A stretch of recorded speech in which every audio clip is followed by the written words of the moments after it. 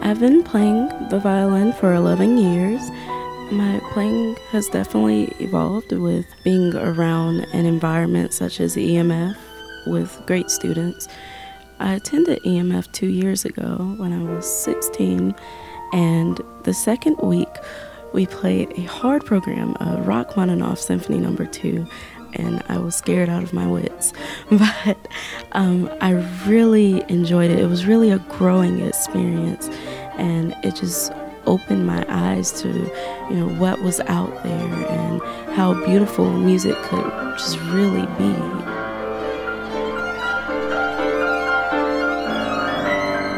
Coming back to my senior year of high school after attending EMF, everyone was just amazed, like, oh my gosh, look at how much progress you've made. The teachers here are inspiring. They truly care about you and your growth as a musician, and I just love it here. I've been music director, this is my end of my 7th year.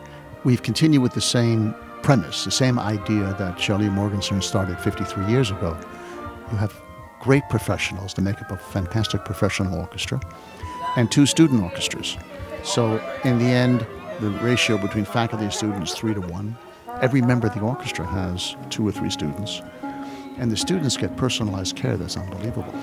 We have concerts every night of the week. We have lots of chamber music.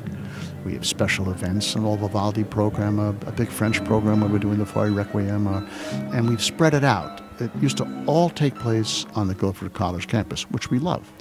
But now we're at UNCG, at their beautiful recital hall. We're at Christ Church. We're at Temple. We do a concert in High Point. We're all over. We're trying to be a regional festival, even though our home is here at Guilford.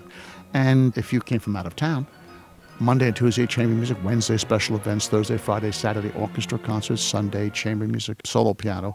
Then there's student concerts throughout. I mean, it's really a thrilling place to be, and it's an exciting place to make music. We have, clearly, some of the greatest soloists in the world. I mean, there's no question. James Ehnes, one of the greatest violinists appearing before the public today. If you look at someone like Lynn Harrell is one of the greatest living cellists. He chose to spend a week with us. We have great faculty members, and they really choose to come here. They love the atmosphere, and everybody, we're all doing it together, and we're always tossing around ideas, thinking of ways to make it better, thinking of ways to be better teachers. I go to people's classes, and I listen to what they say. We're all learning all the time. It's just an extraordinary atmosphere. Everybody cares about one thing. It's making music and making friends and servicing this great Triad region with great concerts.